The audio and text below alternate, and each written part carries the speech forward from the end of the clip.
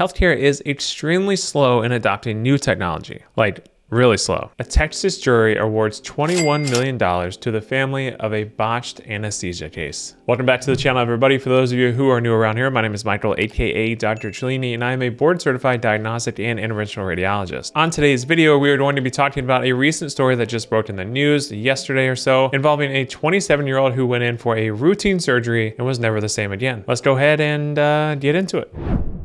So who is the patient and what happened? This case involves Carlos Rojas, who is an immigrant from Venezuela and was 27 years old at the time of this incident. He used to earn extra money by hanging Christmas lights, and on one of his jobs, he fell off of the ladder and fractured his leg. And to fix that broken bone, Rojas needed surgery, which requires general anesthesia. And at the end of that routine surgery, he was unresponsive. Experts say that Rojas suffered permanent brain damage after a lack of oxygen to his brain during the operation. So how would something like this even happen? Well, it can happen when your blood pressure is too low for a certain period of time during the operation. However, a handwritten surgical record during this operation didn't demonstrate any drop in blood pressure at all, although the nurse anesthetist actually gave Carlos multiple medications to help raise the blood pressure during the operation.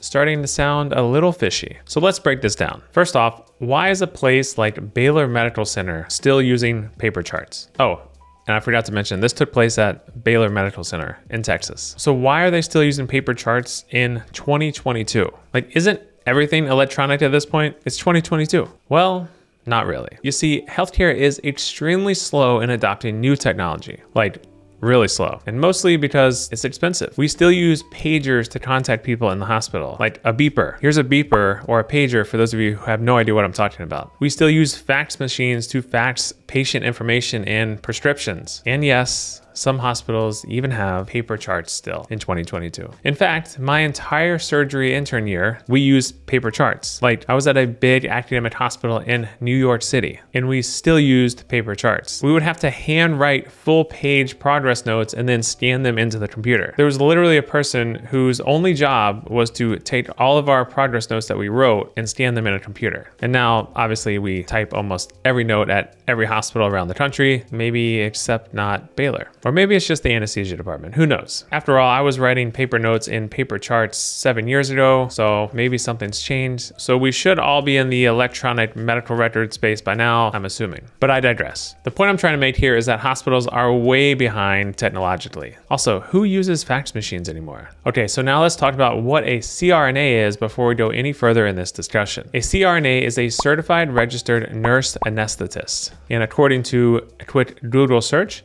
they can administer and provide anesthesia and provide related care to patients before, during, and after surgery. Okay, so the logical next question that most people on Google seem to also want to know is, what's the difference between a CRNA and an anesthesiologist? Well, the main difference is a CRNA is a nurse and an anesthesiologist is a doctor. CRNAs must be a licensed nurse and have worked in an ICU setting for at least 1 year. And then they receive a 3-year degree from an accredited nurse anesthesia program, while anesthesiologists have a 4-year medical degree and spend a minimum of 4 years additional in residency training and sometimes even further subspecialty training in fellowship. So the most obvious difference between the two is the amount of training. CRNAs can also practice independently in 17 states, and Texas is not one of them. In Texas, CRNAs must practice under a supervising physician. In fact, one physician can supervise 4 CRNAs at the same time. So 4 different CRNAs can be in 4 different operating rooms and be supervised by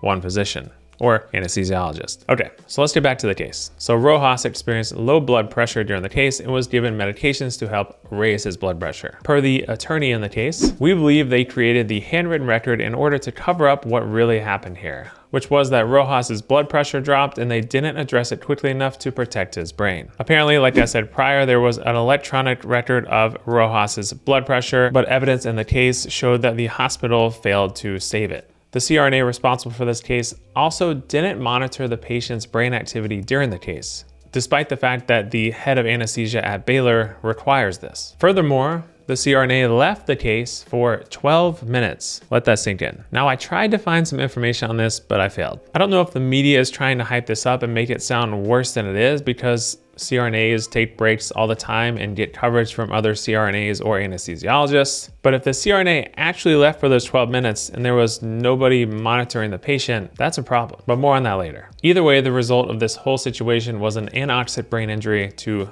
Mr. Rojas, which left him in an irreversible vegetative state the rest of his life. So how does this happen? Well, he apparently had low blood pressure during the case, although we don't know how low, which means the brain wasn't getting appropriate blood flow to allow it to function properly. Just think of the brain as this monster that's like super hungry for oxygen and blood flow at all times. It has to get its blood supply 100% of the time, all the time. And blood carries oxygen. So you can imagine if you don't get proper blood flow to the brain, you don't get oxygen to the brain. And the brain doesn't like it and it starts to die. And if the brain doesn't get oxygen for a certain amount of time, and this goes on too long, or a large area is affected, then you have an irreversible, devastating neurologic injury, just like this. It's basically a stroke, but a stroke to your entire brain. So to sum it all up here, the lawyer stated that the hospital failed to preserve electronic blood pressure records and the CRNA neglected to monitor the brain activity during a 2-hour operation. Now, Mr. Rojas will unfortunately need 24-hour care the rest of his life. Okay, so as usual with these cases, it's now time to discuss a few things pretty quickly here. First,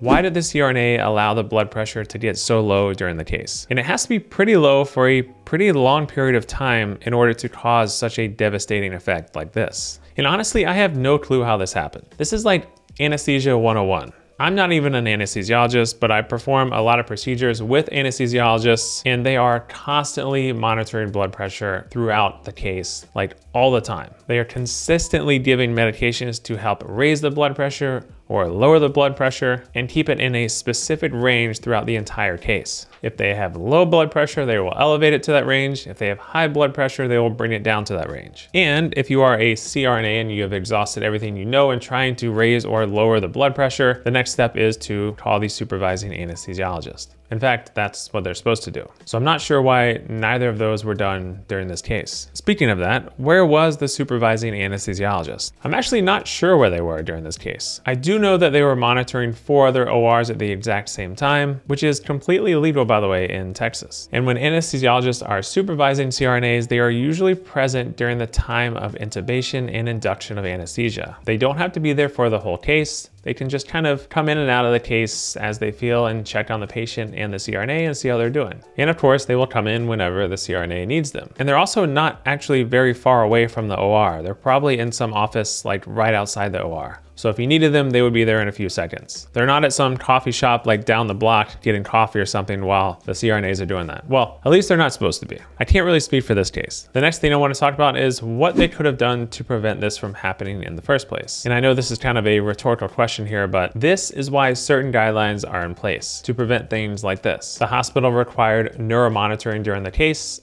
and that wasn't done. They also required electronic blood pressure documentation, and that also wasn't done. Any one of these, or obviously both of them, could have prevented the result of this case. Next up is why the CRNA left the room for 12 minutes. Again, I'm not sure if this was to make the story sound more juicy than it is, but what I do know is that CRNAs and anesthesiologists leave the OR all the time because sometimes they have to use the restroom or take an emergency phone call or whatnot, and a CRNA or anesthesiologist always covers them during that time. For the longer procedures, CRNAs and anesthesiologists take breaks and they cover each other, so it's not uncommon for them to leave the OR and take a break. However, if the CRNA left for 12 minutes and didn't have coverage, that's a whole other issue here. That is overtly negligent. Again, Anesthesia 101 here, never leave your patient. I actually did an anesthesia rotation in med school because I almost went into anesthesia myself, and I'm pretty sure an attending told me something similar to that when I was on the rotation. Because all anesthesia is a balancing act. You're literally just balancing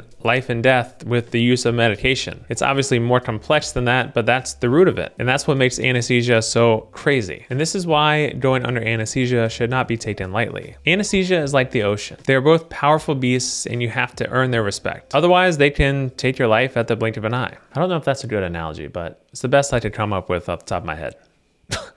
And this leads me to my next point, and the question you are wondering this whole entire time. Would I receive anesthesia from a CRNA over an anesthesiologist? My answer is, honestly, I'd probably want a board-certified anesthesiologist, or maybe a CRNA with one-to-one supervision so that they were only taking care of me and the anesthesiologist was supervising them and only them. The 1 to 4 patient thing is a little much for my liking. The real reason here why I would prefer an anesthesiologist over a CRNA is because I'm more comfortable with them. I'm a doctor myself. I know the training that they have been through. I know everything I learned in residency that you can't be taught, and how much knowledge and skills we acquired during that residency training. We have seen just about every possible situation and have seen anything go wrong that could go wrong, and also how to fix it. It's that extra bag of tricks that you can't be taught in school. That plan B, C, D, E, even F that we as physicians have in our back pockets that we use when things don't follow the textbook. If there's anything I've learned in this business, nothing ever goes by plan A. It's always at least plan B. And just because I prefer a doctor over a CRNA for my anesthesia doesn't mean I don't think CRNAs are capable of delivering anesthesia, and delivering it well at that. There are plenty of solid CRNAs that I have personally worked with and know. To me, it's not a competition between the two, it's just what I'm personally more comfortable with. And that's how it should be for everyone. One of the lawyers in the case was quoted the following actually. As a result, it is our position, while that may be good business for anesthesia partners, it is not good medicine because there is no way an anesthesiologist can supervise that many CRNAs at one time, the lawyer said. I think patients need to be apprised up front that they have the choice to get an anesthesiologist who has 4 years of medical school, 3 years of training, and board certified, rather than a CRNA who may have a nursing degree and an extra year of training. The lawyer stated that the patient should have had a choice between an anesthesiologist and a CRNA, but he didn't. And in conclusion, after all of this, I will leave you with this final statement from US Anesthesia Partners, the group that employed the doctor and the CRNA in this case. And it's quite an interesting statement. They said, "We received the jury's verdict, and while we respect the civil justice system, we believe strongly that our clinicians provided the patient with excellent care.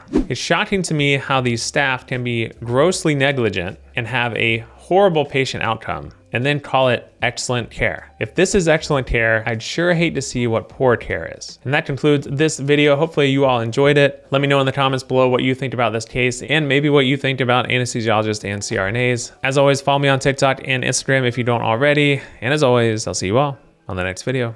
Bye.